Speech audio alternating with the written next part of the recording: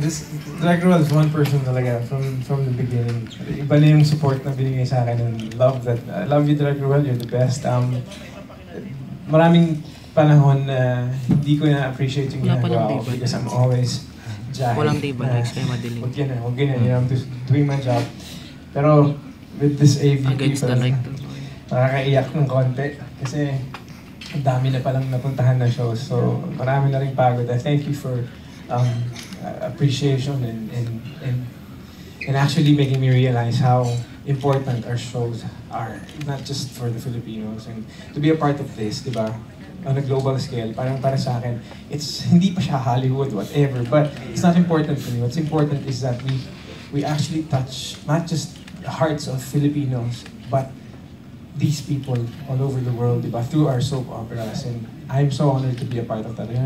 Sorry if medyo na-take for granted ko yun at hindi ako nagpapaderma, hindi ako nagpapagupit, kahit sinasabi mo palagi sa akin at ayokong magpalabas ng abs dito, pero this year talaga magkaka-six pack na ako. Kikinis na yung mukha ko at lagi nang malinis yung buhok ko. Biro lang. But yeah, thank you of course to Tita Martinez and of course Kuya Alan is here. Thank you Kuya Alan for being since the beginning, batch 4. Since it's my birthday, magpapasalamat na ako. Sa production from Tita Mavic and alam mo naman sila, Miss Ellen Christie pa, lahat, Tetet, PAs pa lang tayo at kung ano pa. We've been working with ABS, so to all the cameramen, the sound crew, lahat ng relationships na nabuo ko through the years. Of course, the press.